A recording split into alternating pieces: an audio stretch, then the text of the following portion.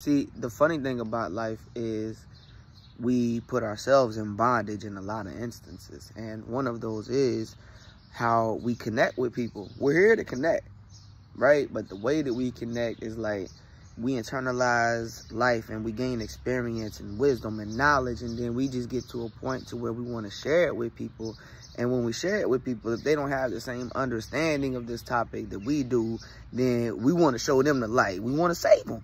You know what I mean? It's like we want to save each other.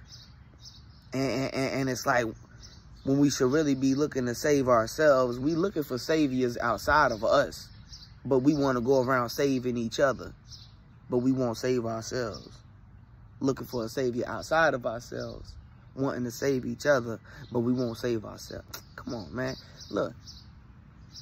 Allow and accept and just flow. You know what I mean? You're going through everything you're going through for the reasons that you're going through them for, man. But you don't have to go around and try to pull everybody and bring them in on the boat, on the ship with you. You know what I'm saying?